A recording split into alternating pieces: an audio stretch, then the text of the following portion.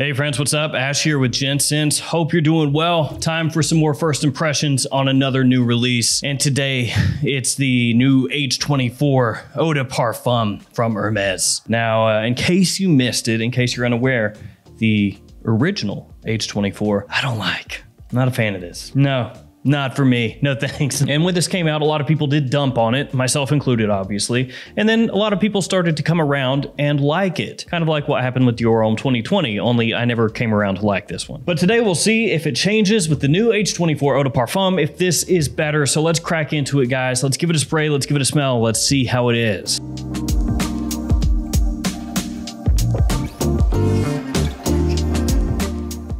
Now this one I bought from Macy's.com. It was $137 for a 100 ml size bottle. And a really weird thing, I actually went to check online and see what the price was for the 50 ml on this, and I can't find it anywhere. So it's like H24 Eau de Parfum has been removed from all the websites it was on. It's really weird. It's not on Macy's. Like I clicked the link in my email, my order confirmation to go ahead and look this up, and it's just off the website entirely. Like they don't even have a page, like a landing page for the fragrance anymore. So it makes me wonder if Hermes got in touch with these companies and they were like, guys, you put it on too early. Take it off the website now.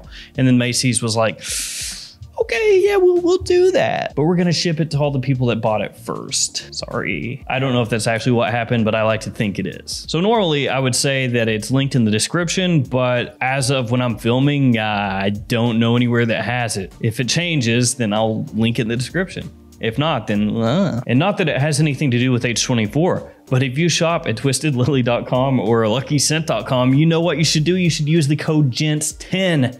Save yourself 10% off that website. Also, word on the street is Joma Shop is killing the Gents 8 code. Too many people used it, I guess. So Gents 8 code, it's Okay, let's open this. Packaging here, very reminiscent of the original Eau de Toilette version. You have the name of the house, the name of the fragrance, the size and concentration, all right there on the front. This is a refillable bottle. Up top, you have the Hermes name.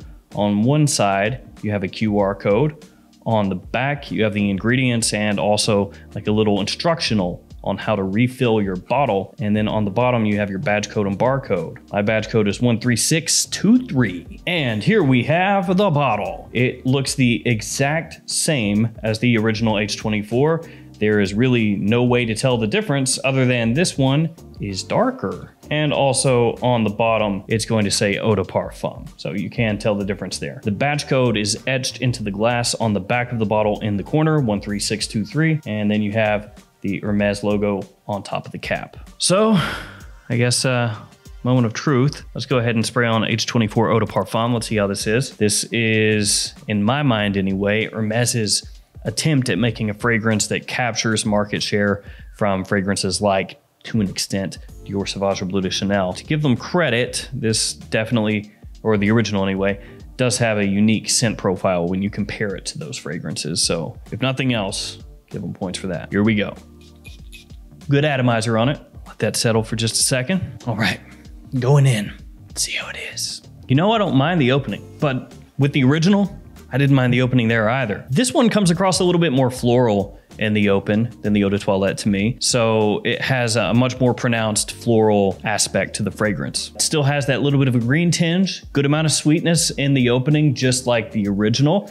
And it also has that metallic type feel to it as well. It has like a faint underlying earthiness, but not like a very natural earthiness. It's like this computerized, digitized AI version of an earthy fragrance note or something, but it's not unpleasant. I like the way it smells here in the opening. Coming together pretty well. It does have a little bit of that metallic steam kind of vibe going on. With another fragrance, I might describe that as being like slightly dusty or something like that. It's got that kind of scent profile that when you breathe it in, you can almost feel it going into your lungs, for better or for worse. I mean, if you were going to say one thing about this in terms, again, going back to that comparison of trying to take market share potentially from the Bleu de Chanels of the world, it's that this fragrance, at least in the opening, does not have as easy of an attention-grabbing, mass-appealing, versatile, very easy to pull off opening, like a fragrance of Bleu de Chanel style, or White Eau de Parfum, or Dior Sauvage, or Versace Dylan Blue, or any of the multitude of fragrances that are kind of vying for that piece of the pie that those fragrances are hoarding. Got a nice touch of class to it. Honestly, in the opening, it doesn't come across overly masculine. It's like unisex leaning masculine, but it smells good. Yeah, I like the opening here. So first step is done, and now we gotta wait for it to dry down. Because for me, that's where the eau de toilette just kind of fell apart, where I really stopped enjoying wearing the fragrance when it settled into that clary sage, sclarine, just overdose. That was rough. I will say though, even though I like so far this eau de parfum more than the eau de toilette, you can tell this is H24. There's no doubt about it.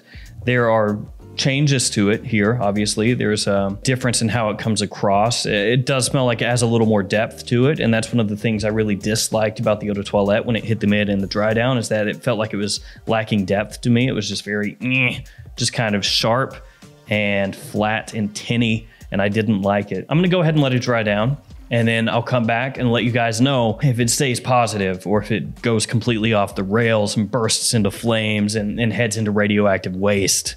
Just becomes an absolute catastrophe for me, or if it works. So I'll be right back, and I'll fill you in, and also have my wife check it out too. So I'll be right back. All right, I'm back. So first thing I did is had my wife check the fragrance out with the opening, let it dry down, had her check that out too, and not great. So she did a little curl of the nose, which is never the best reaction when you have somebody smell a fragrance. When you're like, hey, check this out, and the face they make is this one.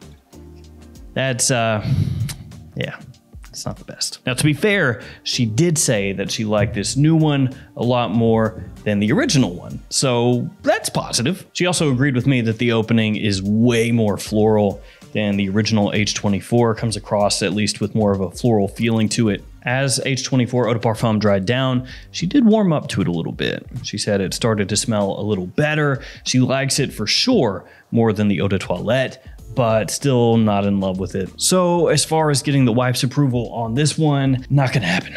At least not yet, not with this first wearing. So how does it come across to me?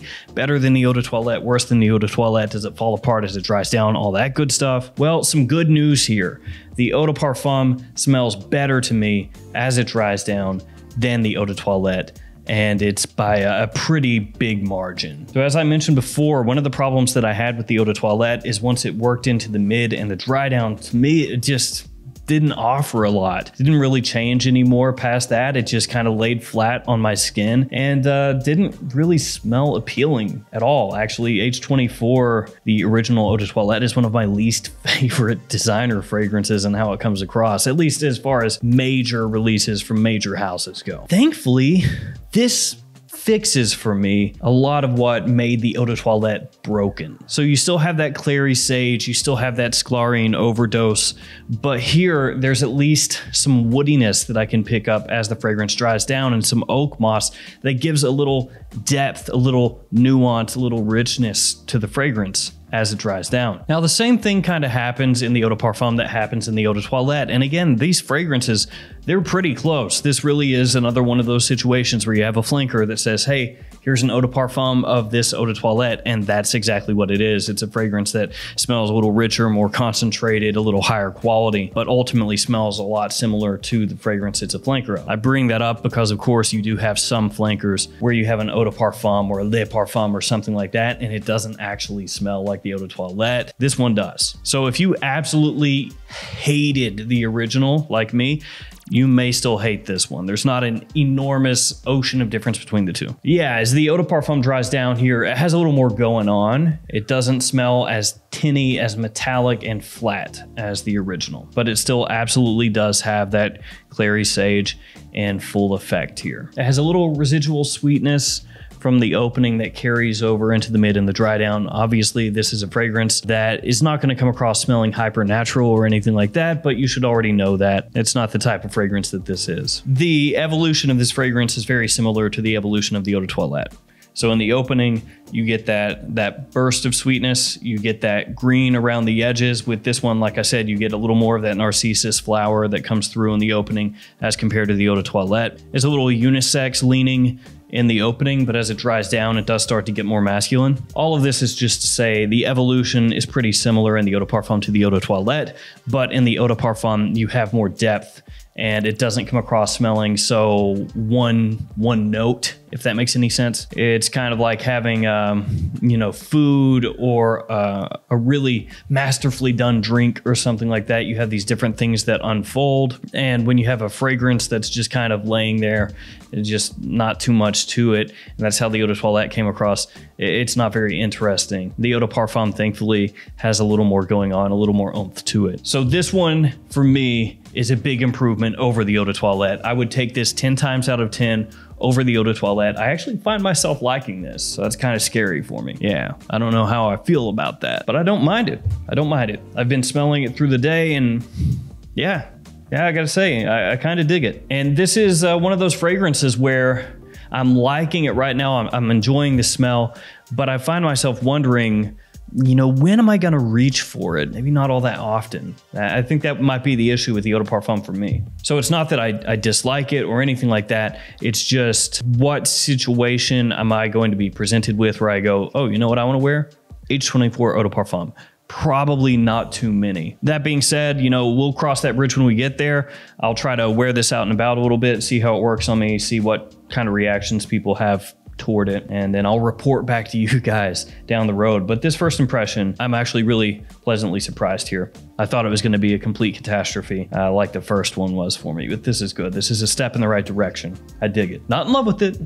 To be clear, I'll reiterate that, but I dig it. And since this is the first time wearing it, can't really go into great detail on performance or anything like that, but it seems pretty good. Projecting pretty well. I can pick it up still yet, so it seems above average. Seems like a really solid performer. And if you do like this scent profile, like if you really love H24, I absolutely think you need to check this one out. If you were a little iffy on H24, still check this one out. Go into a store, spray it on, assuming they have it in stores. And in terms of seasons, I think this stuff is pretty versatile. I think overall, if I were gonna place it right now, I'd say spring, fall. It's got that versatility to it. You know, it's got that ease of use a little bit more, I'd say, than the EDT for me anyway. So there we go, H24 Eau de Parfum.